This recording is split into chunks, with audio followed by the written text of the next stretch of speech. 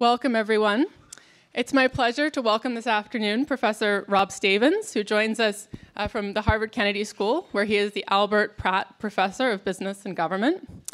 He is also the director of the Harvard Environmental Economics Program, and he directs the Harvard Project on Climate Agreements. Anyone who knows Rob is aware that he brings an economic rigor to understanding the causes and the consequences of environmental problems. And he brings this rigor also to the task of designing solutions that are, in his words, effective, sensible, and politically feasible. Today, Rob applies an economics lens to discuss the future of the Paris Climate Agreement, which was reached in December of 2015 and has now been signed by 177 parties since it was first opened for signature on Earth Day, April 22nd, 2016. While reaching the Paris Agreement was not easy, the hard work has really only just begun. And Rob will describe the new approach to global action that the Paris Agreement represents and discuss the role of carbon pricing as well as the potential for linking policies across nations in its implementation. I'm particularly eager to hear his thoughts on the institutional path ahead, as well as the role of the scholarly community, that's us here in this room, in supporting this process. Rob also pens a blog entitled An Economic View of the Environment, which I highly recommend to all of you if you're interested in reading more. For now, it's my great pleasure to turn the floor over to Rob Stavins. Thank you for joining us.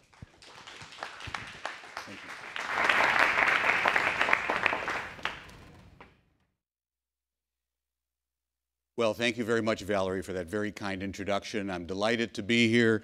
I'm particularly delighted to be at MIT talking on this topic of global climate change because, as many of you know, because you're doing it, MIT has been a world leader on research on global climate change, ranging from atmospheric chemistry to economics and virtually everything in between. So it's a privilege to be here talking about this subject. As you can see, I've titled my comments today, What Can an Economist Possibly Have to Say About Climate Change? And so, because I think that this is not an audience, I assume, of all economists, and so it's particularly if you come from the natural sciences or you just walked off the street in Cambridge, you could quite reasonably ask that question, what can an economist possibly have to say about this? And so I want to try to motivate that by starting with a story. So I was flying out of Logan Airport a while back, and I sat down in my seat, and as I sat down, I got out some papers, my iPad, a book, and I began to delve into them. But long before we took off, it became apparent that the gentleman who was seated next to me wanted to have a conversation. Because maybe you've noticed what I have, there tend to be two kinds of people who fly, those who like to have conversations with perfect strangers, and then the rest of us. So I'm very much in that second category, but he was determined. He was as determined to have a conversation as I was determined not to have one. And he sought to start out the conversation the way Americans often do. He asked me, what business am I in? You know, what did I do for a living? And when he asked me that, I did something foolish. I told the truth. And I said, I'm an environmental economist. And he looked at me, and I looked at him. He didn't follow up with a comment or another question, and certainly I wasn't going to follow up because I didn't want to talk in the first place. And so we essentially looked into each other's eyes for what seemed to me to be an interminably long time, until it dawned upon me that the reason this fellow so much who wanted to talk was not following up with conversation was that he had concluded that he had just met a living, breathing oxymoron, an internal contradiction. After all, it's either the environment or the economy. It's either the study of environmental science or the study of economics. So the initial point that I want to share with you, and I hope I will persuade you of by the time that I finish, is that environmental economics is not oxymoronic. And I say this for two principal reasons. The first is that in a market economy such as we have in the United States, and as exists now in the vast majority of countries in the world, in fact, all but a handful of countries in the world, in such countries, the cause of environmental problems are economic.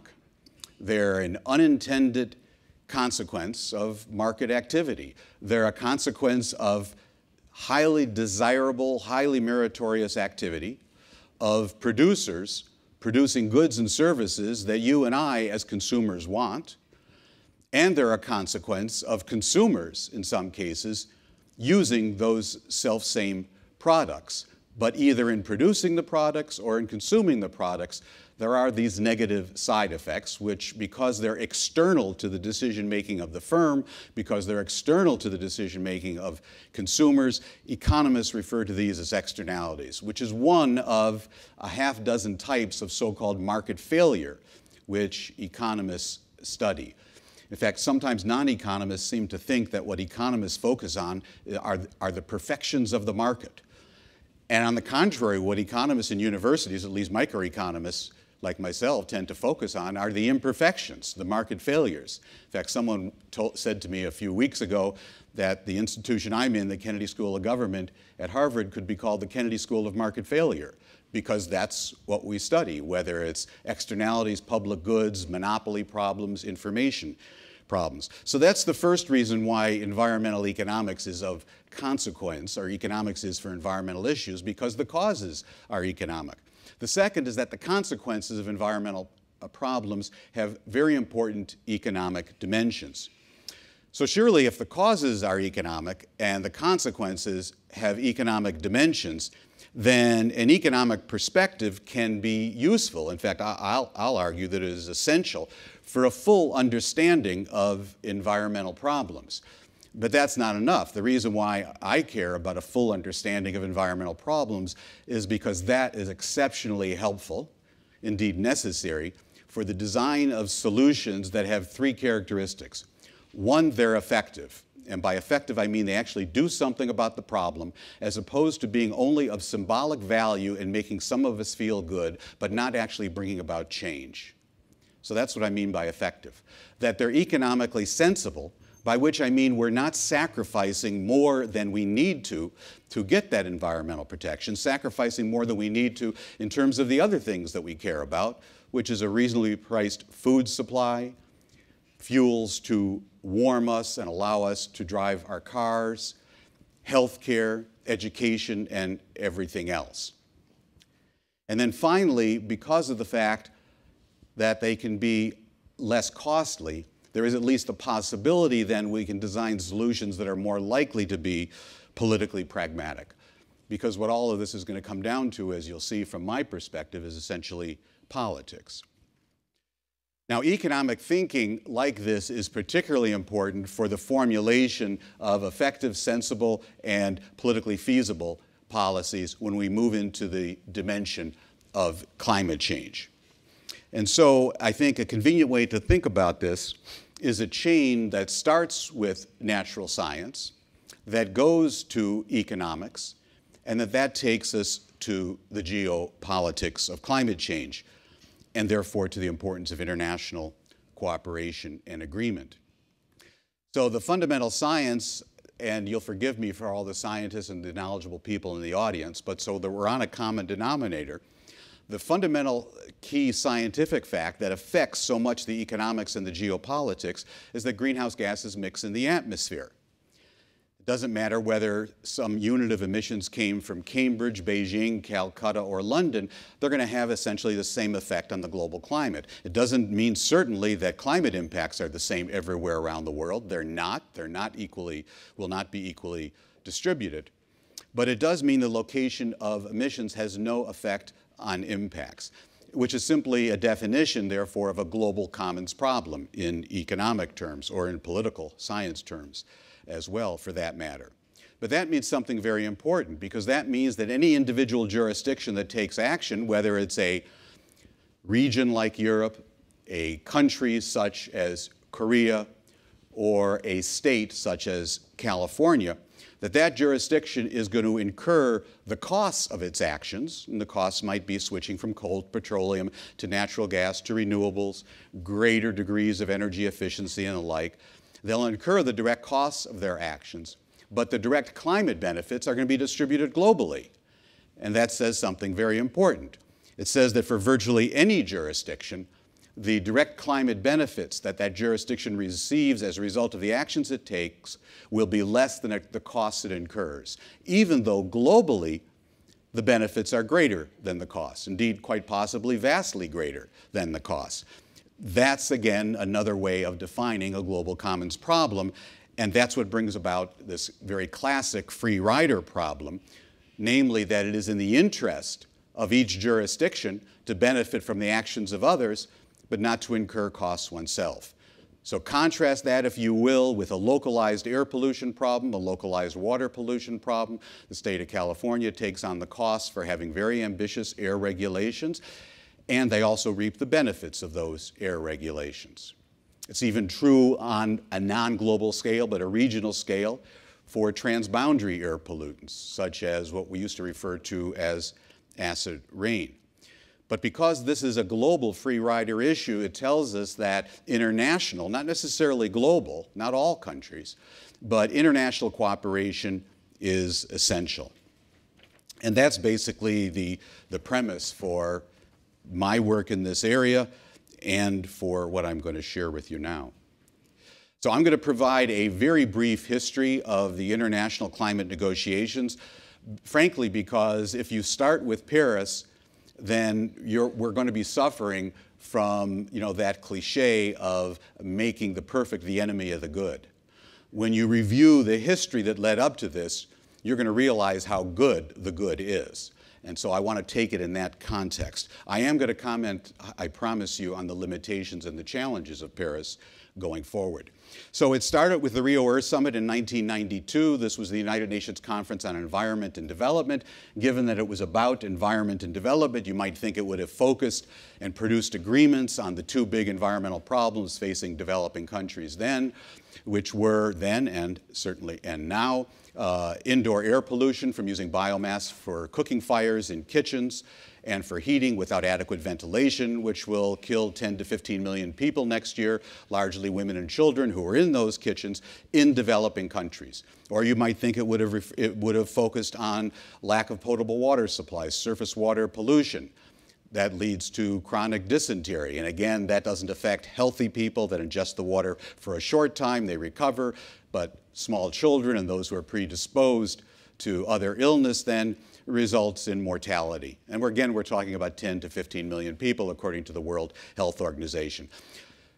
Those were the interests of the developing countries, but those are not the conventions that came out of the UN. What came out of it were two international agreements, if you will, two conventions that are umbrellas for subsequent agreements, and they focused on the concerns of the North. So the industrialized countries successfully captured it, including environmental advocacy groups, for which I used to work for one full time. And what came out of it were two conventions, one on biodiversity, a big concern of the North, and certainly not a focus of developing countries when they were trying to develop. Their view of a focus on biodiversity sounded like the United States saying to them, to Brazil, for example, gee, in the United States, we've enjoyed our economic development. We tore down all that forest, converted forest and grassland to agricultural land for a food supply for our population in the 18th and 19th century. Sorry, you're not going to do that because we'd like you to preserve the Amazon because we care about the endangered species that are there. The other convention that came out of it was the United Nations Convention on Climate Change, which was just only beginning to be a major concern, but again, in the mainly industrialized countries. I tell you that because there's going to be an important difference as we go forward on the perspective of the industrialized countries compared to the developing countries on climate change. And it's to some degree a quite understandable difference in perspective. Now, the United Nations Convention has two fundamental elements. One had said that countries of the world are in this together, and they should reduce anthropogenic emissions to the point where they would no longer cause serious damages. Now, that's not very well defined, either scientifically, certainly not economically, but it was saying we're going to do something about it. The other part that was very important was a statement about distributional equity, which was, yes, we're all in it together, it's a global commons problem, but some countries have greater responsibility than others because, as you know, damages from greenhouse gases are not a function of the emissions at a point in time, but of the accumulated greenhouse gases in the atmosphere. CO2 has a lag time on the order of 100 years before it precipitates out, or through other chemical reactions. And it's the stock that matters, and by definition, the accumulated stock is, of course, due to the process of industrialization, and hence largely the industrialized countries. The full phrase is common but differentiated responsibilities and respective capabilities, and that referred to the fact that some countries were wealthier than others and had more ability to do something about it. Now, that principle, which is fundamental, and I'm going to refer to it as the cognoscenti do in this area as CBDR, the abbreviation, that principle is a sound principle, it seems to me, of distributional equity. I'm not an ethicist or a philosopher, but it strikes me as an economist anyway, as a sound principle to be thinking about in terms of distributional equity. There are lots of ways in which that principle could be operationalized in international agreements. But at the very first conference of the parties that took place in Berlin in 1995, and the conference that just took place in Paris in December of 2015 was the 21st annual conference of the parties. So the very first decision that came out of the first conference of the parties was what has come to be referred to as the Berlin Mandate. And this was a very specific interpretation of CBDR, namely that one set of countries who were listed in an appendix, and therefore referred to as the Annex I countries, should commit to targets to reduce emissions, but there would be no commitments for other countries. Now, who were the Annex I countries? They were essentially the OECD countries at the time, the set of industrialized countries, plus a few others quickly opted into that. That approach, that dichotomous distinction, was fundamental, and then that was codified 2 years later at the third conference of the parties in Kyoto, Japan, in the Kyoto Protocol, which set up quantitative targets for the Annex I countries only. Now, I don't think I'll go to the blackboard. If I were to draw, or if I had here, and I apologize, I don't, a bar graph of per capita income of 195 countries in the world, you could probably picture that it would look like. It would look something like a log normal distribution that's unimodal, and it's going to start. Let's put it hitting the vertical axis, and then it's coming down, and at first you've got the richest countries in the world per capita, which are going to be some European countries, the United States, the Gulf oil states, Singapore, et cetera, and it's coming down slowly, and there's going to be a long tail that's very small of the poorest countries in the world in sub-Saharan Africa. It's going to be a continuous distribution is what you would see. You wouldn't see a step function. Of the OECD countries, they're all the same, and all the non-OECD countries, they're all the same. Of course, it's not that way. So this was a very specific interpretation of what I said was a reasonable principle of distributional equity. That brings forth the challenges. First of all, the Annex I countries on their own can't reduce global emissions because there essentially is not growth in the Annex I countries. It's up and down each year, but by and large, the Annex I countries, the richest industrialized countries of the world, have emissions that are flat to declining. In some cases, it's because of public policies, such as in Europe. But overall, it's a result of the fact that energy comes at a price, even without policies. And so economies have been becoming more energy efficient, less energy intensive, hence less carbon intensive over time. The growth in emissions is coming from the large emerging economies. And we applaud their economic growth as they come out of poverty and they join the other countries of the world, and that's China and India and Brazil and Korea and South Africa and Mexico. And if we include deforestation impacts on CO2, then we'll include Indonesia in that. But that's where the growth in emissions is. So this approach can't do anything about the growth in emissions. Furthermore, even if it was a good principle of distributional equity at the beginning, this dichotomous distinction, which it was not in my view, by the time that Kyoto came into force in 2008, 50 non-Annex I countries had higher per capita income than the poorest of the Annex I countries. So it's not just the Singapores and the Gulf oil states and Israel and a small set of countries that are wealthy that were left out. It's 50 countries have higher per capita income than the poorest of the Annex I countries, which of course are found in Eastern Europe, and I think it's Romania now probably. Third, and most important perhaps, is that this dichotomous distinction with no graduation mechanism made progress impossible. Because the incentive, if I was hired as a consultant to a non-Annex I country, what would be my advice for negotiation strategies? Do everything you can to keep this in place and don't take on commitments. That's going to be the approach, and that was very much the approach for a long time. Now, things began to improve. I'm going to be less depressing now as I move forward. In Bali, this was the 13th conference of the parties, was the first time that we saw a structure for actions by non-Annex I countries in ways that I'm not going to take time to talk about. That accelerated then in the subsequent two meetings in Copenhagen and in Cancun, which began to blur the distinction between Annex I and non-Annex I. There were still only targets for the Annex I countries, but the distinction began to blur in terms of the language and in terms of various aspects of those two agreements. The real change came in Durban, South Africa in 2011, when, among other things, the delegates agreed by vote to a mandate to adopt worldwide by 2015 in Paris, that was to adopt by the COP, the Conference of the Parties this year, a new legal framework that would include all countries under one legal framework for implementation in 2020. That broke with the Berlin mandate. And at a minimum, it signaled a new opening for innovative thinking, because suddenly the countries of the world, many of the delegations had to think about, wow, what's the structure going to be? We have not overthrown CBDR. It's all still under the United Nations Framework Convention on Climate Change, so we still have to include in our thinking that principle of distributional equity, but now everyone's going to be under it. It's not going to be a dichotomous distinction. And that opening for innovative thinking, of course, was wonderful for academics, since we like to think that's what we do for a living.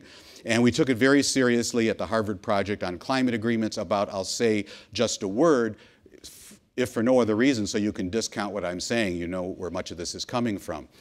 So this is a project that's been going on now for close to a decade, a worldwide project, and our mission is to help the negotiating countries identify the key design elements of a scientifically sound, economically sensible, and politically pragmatic international policy architecture, essentially for the post-Kyoto regime.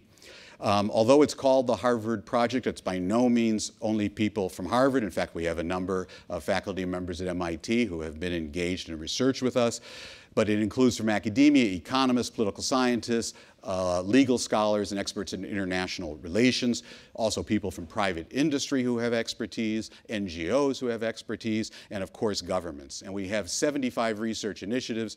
Probably only 10 or 15 are at Harvard. The others are at other institutions around the world, importantly including China and India, but also these other countries that you can see. And we're very engaged, sort of as quintessential Kennedy School, that we don't just do research, but we're very engaged in implementation, recognizing that that implementation is a two-way street. It's not taking the wisdom from the academic world to the operational world of policymakers, but also learning from the policymakers and bringing that back to inform the research that's going on. So as I'll show you later, I'll mention a word about what we were involved in Paris.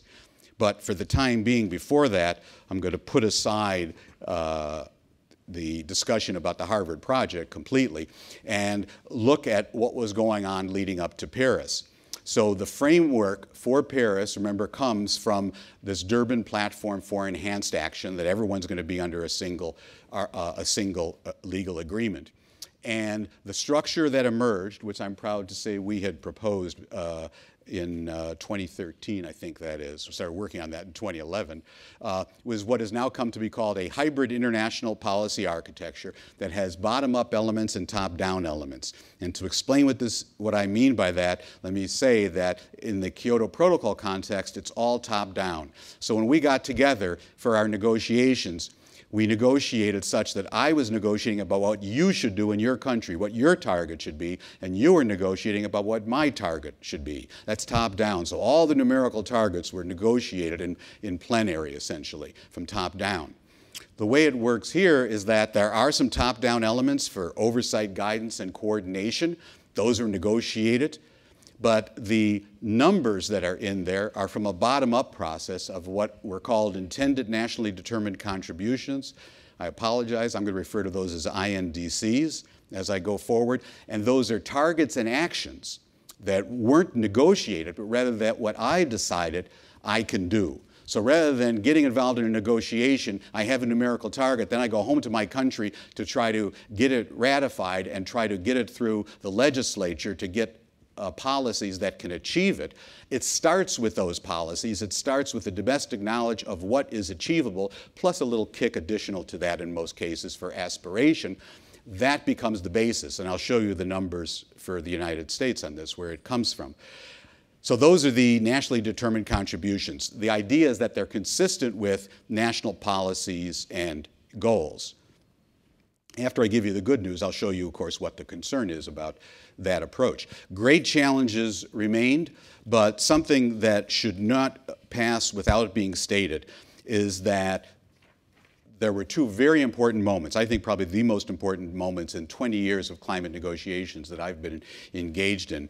And that was in November of 2014 in Beijing and September 2015 in Washington, D.C., when the two heads of state of the two largest emitters, China and the United States, made joint announcements of essentially what their INDCs would be, that they were getting out in front of the process. Here's what we're going to do. And in both cases, they were beyond what people had anticipated. So it was quite impressive in both cases. And I can tell you, when I was at the talks in Lima, which were 1 year before the Paris talks, so December 2014, whenever difficult issues came up and it looks like the talks were going to break down, there was a wind that was pushing at the backs of the delegations. And that wind was the knowledge that all the delegations had of China and the United States, the two largest emitters, together accounting for now about 40% of global emissions, that they were on board. They were doing it. And that became exceptionally important. Now, in order to assess the Paris Agreement, I'm going to give you what I called my pre-Paris scorecard.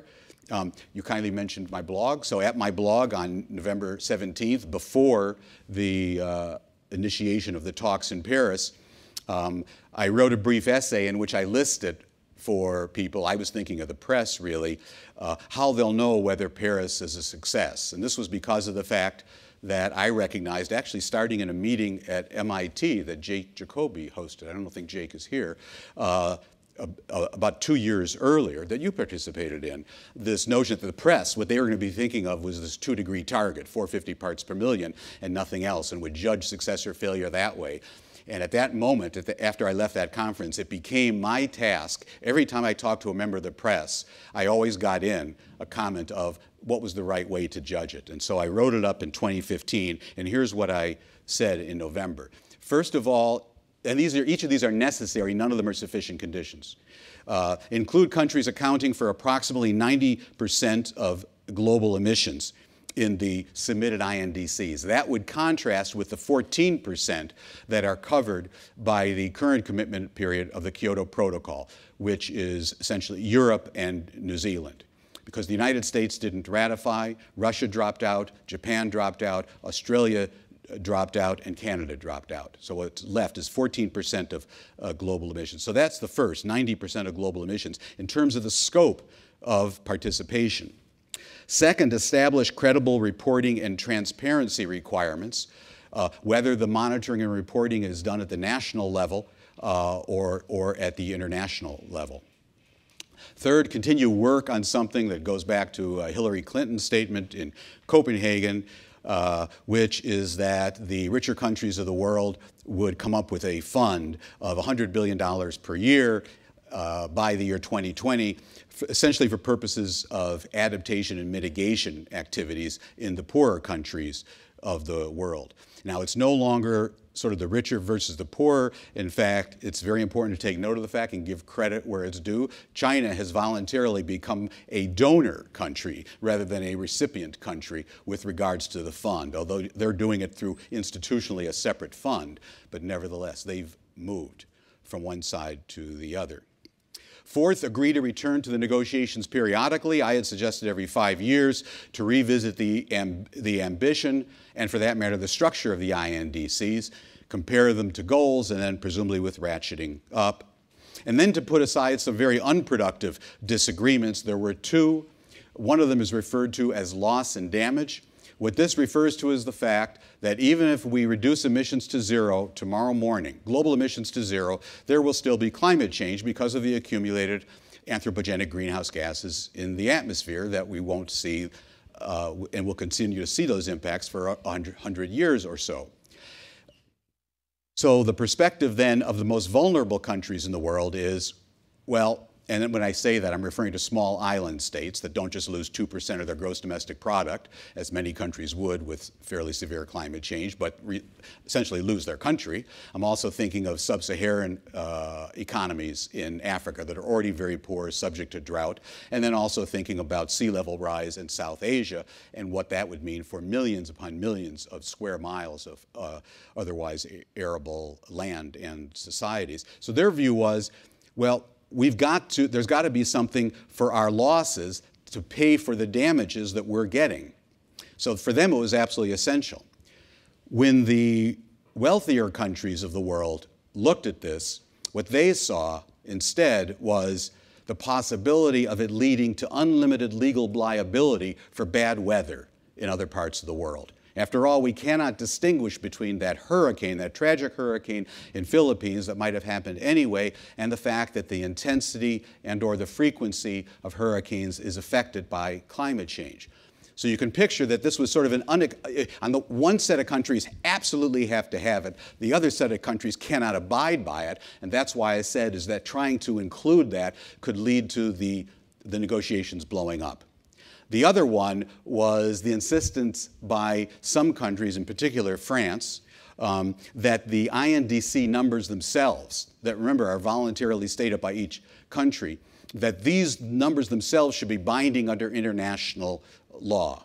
But making those binding under international law, even if they were self-stated, would have at a minimum required one thing to happen, and that would be ratification of the agreement by the United States Senate, which wouldn't happen. Kyoto was not ratified. The Byrd-Hagel resolution leading up to Kyoto that opposed that approach and said they wouldn't ratify it, the vote was 95-0, okay, including all the liberal Democrats, including the late Senator Kennedy and Secretary Kerry. So there's completely bipartisan opposition to that kind of approach, and that's why we didn't get ratification here. So that would have meant, if you had that in there, that the U.S. wouldn't participate. The U.S. doesn't participate. There goes the cooperation with China. China doesn't participate. Now you've lost 40% of the emissions. A lot of the smaller countries don't participate. And what are we back to? We're back to the 14% or even less. We're back to essentially Europe, perhaps going it alone for their own reasons. So I thought it was futile to pursue such unproductive elements. So that's November 2015. Let's see what happened a month later. I'm going to take you through the elements of the Paris Agreement because it's only 12 pages long, the core of it itself. And I'm just hitting some of the highlights. Now, you'll notice that the first highlight is one that was not on my list, and this is the aspirational target of limiting warming to 2 degrees centigrade, which actually is itself a problematic statement. It would be better to say to 450 parts per million because the uncertainty between the concentrations and the temperature impacts are very great. But there is an aspirational target in there. It's reaffirmed of 2 degrees, and even more aspirational, it says maybe we should go to 1.5 degrees centigrade. My perspective is the following. That target, which is now politically accepted and is endorsed by every scientist that I've discussed it with, every natural scientist, does not come from science. It didn't come from the IPCC. It came from a political process, and there's a nice paper that traces where it came from. It's certainly not based on the economics. It's not a notion of what would be the efficient time path or the efficient maximum. And to me, it's less important than the critical components of the agreement. So to give you an example of what I'm talking about, I spent most of my career before getting into climate change, maybe 15 years ago, working on US environmental policies. And we have 5 major environmental statutes in the United States. And I'll take one of them as an example, the Clean Water Act. So the Clean Water Act, going back to 1972, has a preamble, an aspirational preamble, and it says, "We, the Congress, intend that all waters in America be fishable and swimmable in 5 years." That's a lovely statement. Okay? It didn't happen, and it didn't matter that they said it. What mattered was not that paragraph. What mattered was the 475 pages that followed that had specific elements of public policy, specific mechanisms and instruments to reduce water pollution. That's what mattered. And excessive attention to that preamble could have paralyzed the process. So that's my feeling about the aspirational limit. That's why I did not include it as a necessary condition. I'm not opposed to the fact that they have it in because it is politically now endorsed. It is official, but I don't see it as an important part. I mean, some of you will make arguments that that kind of goal helps to motivate. That kind of a goal can also do precisely the opposite. It convinces people we're never going to do that, and then they throw up their hands and don't want to do incremental improvements. Getting to the more positive, what is in there is broad scope of participation. These INDCs were submitted by the end of Paris by 187 countries, together representing 96% of global CO2 emissions. Remember, compare that with the 14% under Kyoto. And there's a provision to revise them essentially every 5 years through a specific process that is laid out of stock taking and the like. There are transparency requirements. These are focused on domestic monitoring, reporting, and verification, which is where it is really binding. And this is the one place in the agreement, to my mind, where there are still substantial differences between, they're not called Annex 1, non-Annex 1, they're called now developed and developing, but between those two sets of countries, because the transparency requirements are less stringent for the developing countries, but it says there will be convergence over time, although it doesn't have a time for that to happen. There's provision for something very important that if I have time I'll talk about because it's important and we've been working on it a lot, and that's linkage. So let me explain what I mean by this very quickly. So different countries taking on different targets, having different sources of fuels, having different economic conditions, are going to wind up facing very different incremental costs, or what economists call marginal cost. It's going to be very different in different countries.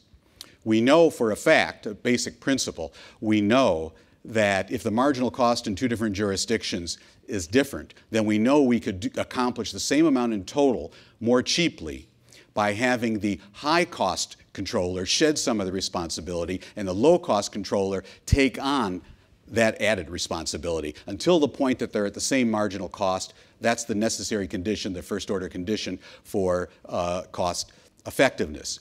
International policy linkage means that different countries can get credit towards their INDCs by financing or otherwise facilitating actions in some other jurisdiction where there might be low-hanging fruit, essentially, that brings down costs, but you would still be getting the same amount of coverage. Now, for reasons, well, maybe I'll just tell you now, there are a set of, you might think the way I described it, well, this sounds like motherhood and apple pie, surely it would be in there. There are a set of countries who are very opposed to what I've said and have played a very important part in the negotiations. These are the ALBA countries, the acronym coming from the Bolivarian Alliance, largely, essentially, I should say, the Latin American socialist countries of Nicaragua, Venezuela, Cuba, El Salvador, et cetera, who are opposed to the World Economic Order.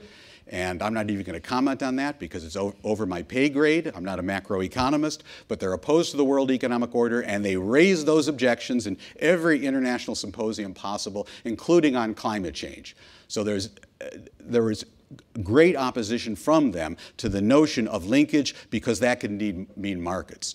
What we have instead, without any use of the word market, so if you do Control F in the looking at the PDF file of the Paris Agreement, you won't find the word market.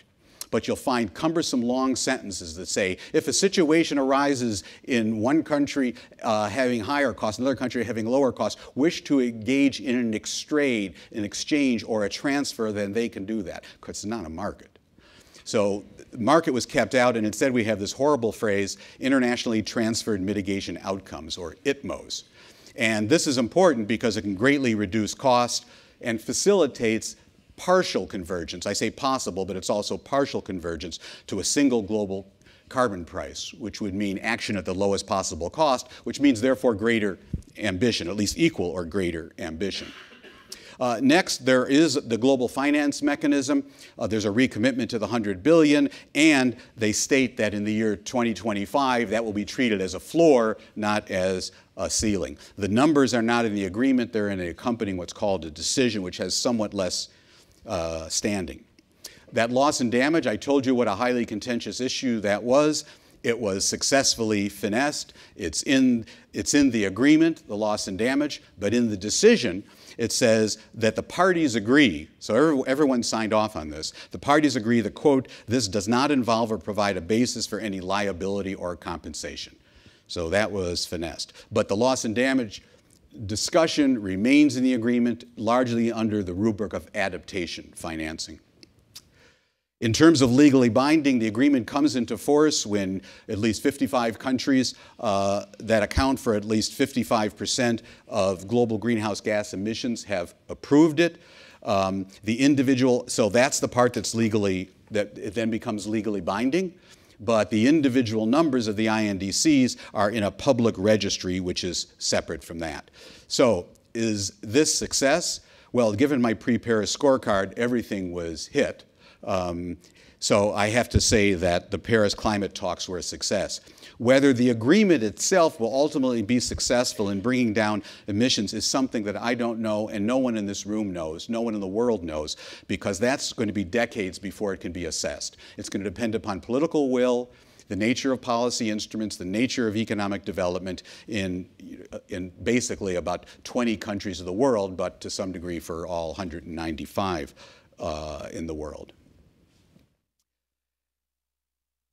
So I'm going to eliminate some of this. So the key challenge, I should say, it's probably obvious to you. The key challenge is with this bottom-up structure that essentially the INTCs are anchored in domestic politics, is there going to be sufficient ambition?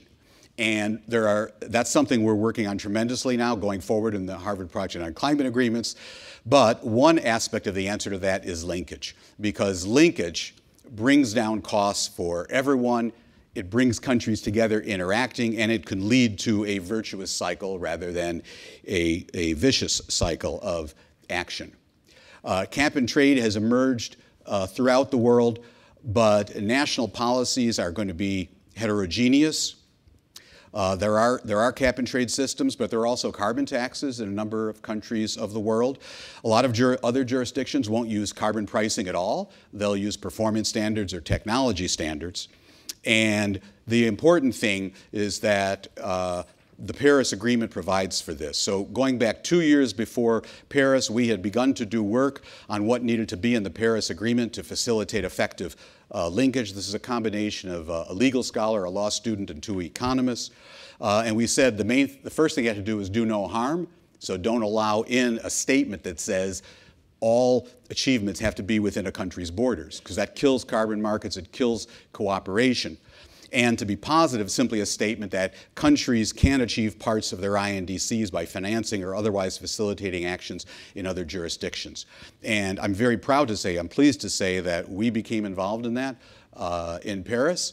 And because of 2 countries, who I won't name since this is being recorded, 2 countries, but I can say neither of which was the United States, but 2 very important countries who were negotiating brought us in, and the problematic language got out, and the provision of what's needed got in, and that's Article 6 of the Paris Agreement. So let me finish with the institutional. I think I'm going to skip. If you'll forgive me, I'm going to skip talking about national policies. My example was the US of the great challenges. We can come back to that if there's a question. We'll just talk about it. So let me finish up by saying something about the institutional path ahead. Many people would say that Copenhagen, which sort of collapsed in some ways, illustrated a problem with the United Nations because there's no voting, a voting rule was never adopted in the UNFCCC, and therefore they use the default voting rule of the General Assembly, which is consensus. And that had been treated as unanimity. And that's a prescription for not getting anything done, looking for unanimity, particularly when you had these 5 ALBA countries who we know will always object at the end. And that's what kept the Copenhagen Accords from being adopted. They were simply noted. Fortunately, to illustrate the fact that contrary to what academics like myself think, it's not just the structure, it's not just the institutions, it's really the people often, you know, who's there. You know, like your colleague Ernie being in Washington, the people really matter. And unlike in Copenhagen, when Prime Minister Rasmussen capitulated at the end, and so they didn't adopt anything, 1 year later in Cancun, Patricia Espinosa, who was the very talented, really smart foreign minister and was the presiding officer, at the end, same 5 countries stand up, they object, they said because of undemocratic procedures, which is quite ironic considering who those countries are, but anyway. So they objected on the basis of undemocratic procedures, and she simply says, I recognize your objection, we really appreciate it. Consensus does not require unanimity, and she takes her gavel, puts her gavel down, and says, it's adopted. And everyone stood and applauded, except for 5 countries. That then became, going forward, and still remains, the norm. That's now become the political norm, is that consensus doesn't require unanimity. But people have said it's a problem in so many countries. There are some other approaches going forward. There is an approach initiated by the United States, actually by the George W. Bush administration, taken on by the Obama administration, bringing just the major parties together, 20 parties, one of which is the EU. So 20 parties that account for 90% of global emissions. Figure you can get a lot more agreement there more easily and then take it to plenary. Problem is it's a US creature. But the G20, the finance ministers of the 20 largest economies, is quite similar. There are a few countries in, a few countries out. And then finally, multilateral and bilaterals, the most important of which, of course, is China. Lastly, I should comment on one other possibility going forward, which has gotten a lot of attention lately in the academic world anyway, which are climate clubs, so-called. So a club has a very specific definition in economics and political science, which perhaps is also, to some degree, the common sense definition. And that is, a club is a group of individuals, firms, or institutions, or countries, whatever, who get together and they share a benefit that they don't let anyone else have that's not a member of the club. So in other words, you can't play golf if you don't belong to the country club, right? They're going to keep you off. And this notion of club can potentially apply in climate change outside of even the UNFCCC. So 2 approaches have been examined: a club of national carbon taxes by David Victor, who's an MIT PhD in political science, now out in San Diego, a fantastic scholar in this area, and most recently by Bill Nordhaus, an economist at Yale, but also carbon market, what I'll call coalitions, but really of cap and trade. Nat Cohane, my former PhD student, who's at the Environmental Defense Fund, has worked on that most recently. So there are lots of benefits of these clubs. The most important one is building up participation. That's the whole idea.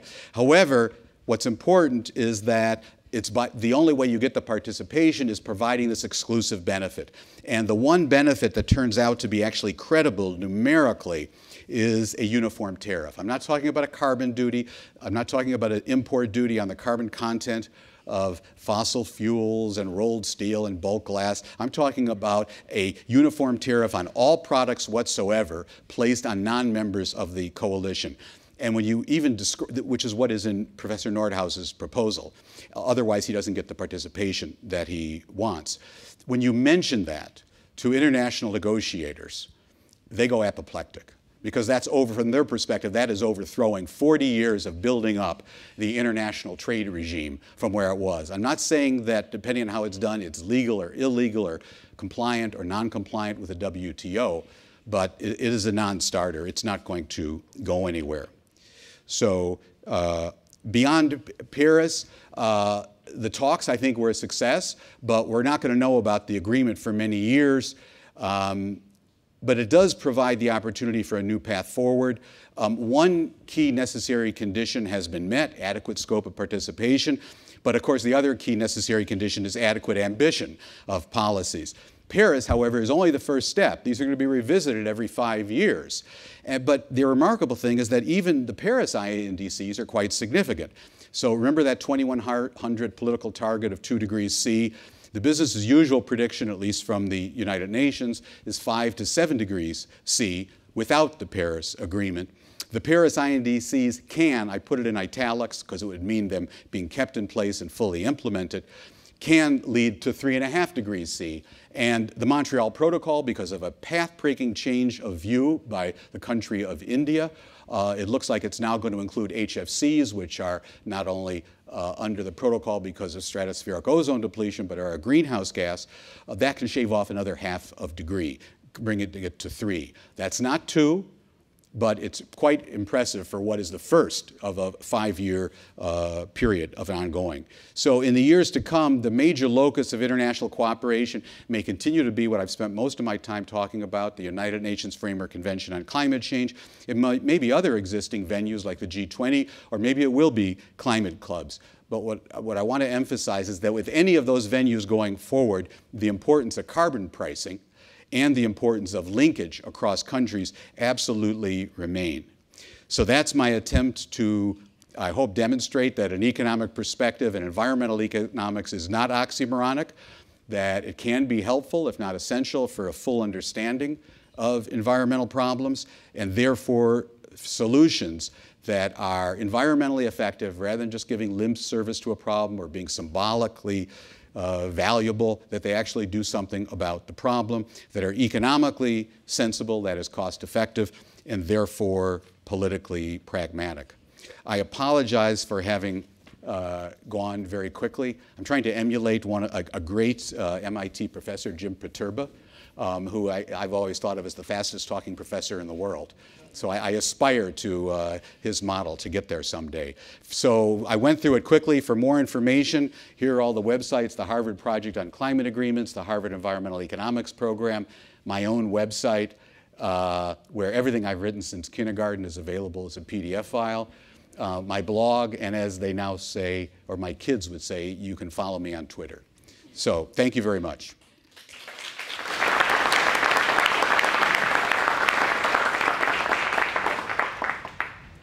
Thank you very much. I think we have time for just 2 or 3 questions. Yes, in the middle. I just want to say that was a phenomenally lucid presentation.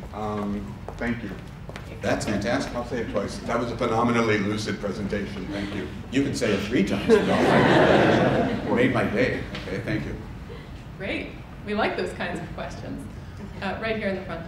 I've also learned a lot from your lucid presentation. I wanted to know regarding the INDCs, can you give us some insight into what was the motivation of countries to give substantial INDCs rather than just very limited ones that serve as like free riders to the agreement? Right. So I think there are a variety of motivations. I'd say the 2 most important is that in some cases there are correlated, or what people call co-benefits of reducing CO2. In so many countries, reducing CO2 really means reducing use of coal.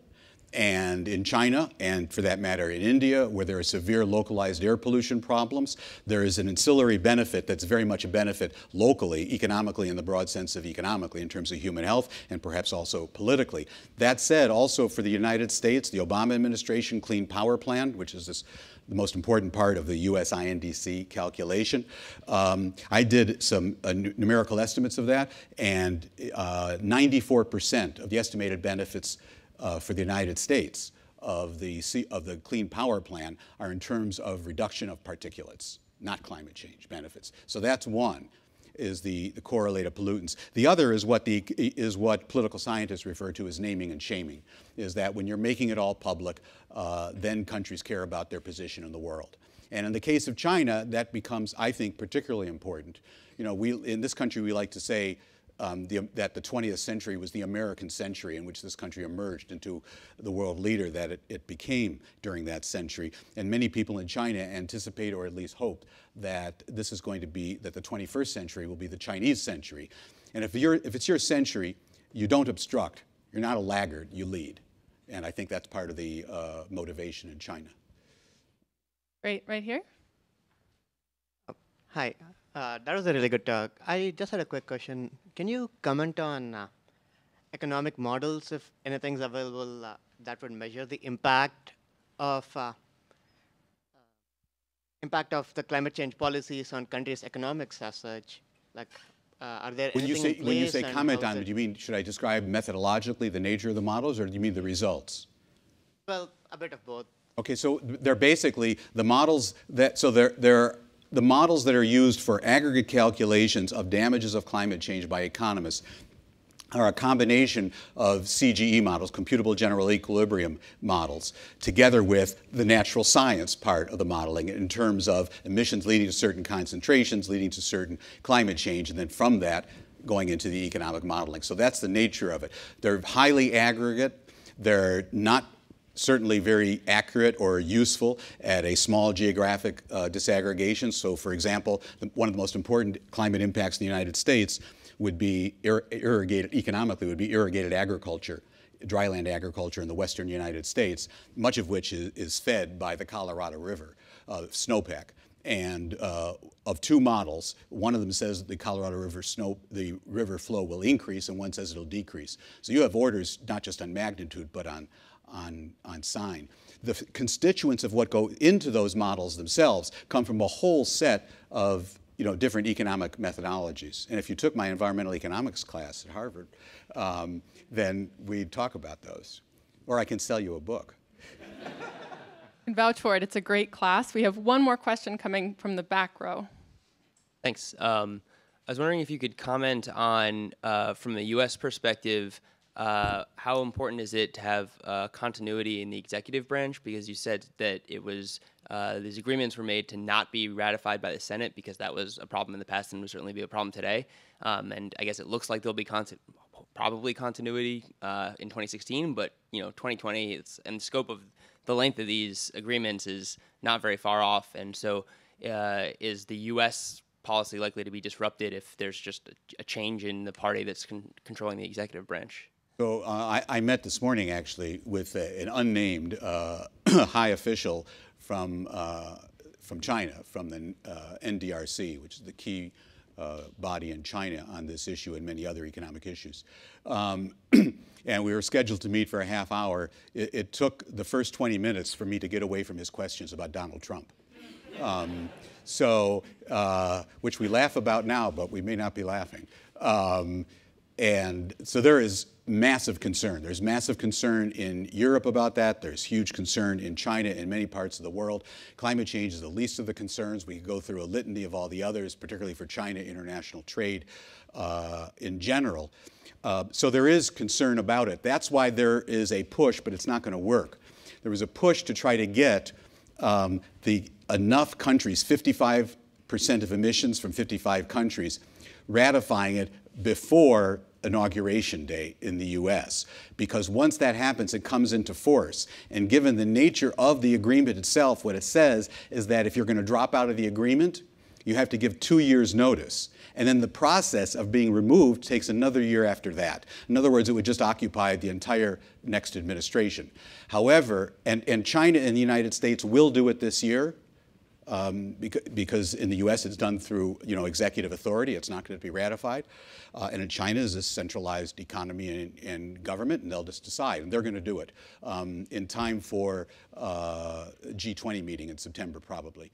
But that's 40%. In order to get up to the 55%, you need a few small countries, and you need Europe.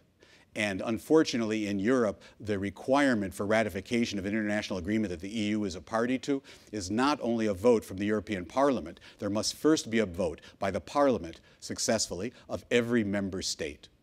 And even if there was support from Poland and Eastern Europe, for whom it will be quite costly because of dependence on coal, just to get through that process is such that no one anticipates, no one, I think, believes that we'll be likely to see that happen in time. So it's a risk. So it's just one of many reasons why the next election is very important. But I want to say I'm bipartisan. I'm not for any candidate. So on a lighter note, Rob Stavins is also, I understand, the editor of the Journal of Wine Economics. That's true, yeah. And so we've prepared a reception for you at which you can continue to ask your questions and continue the discussion. For now, please join me in thanking Professor Robert Stavins.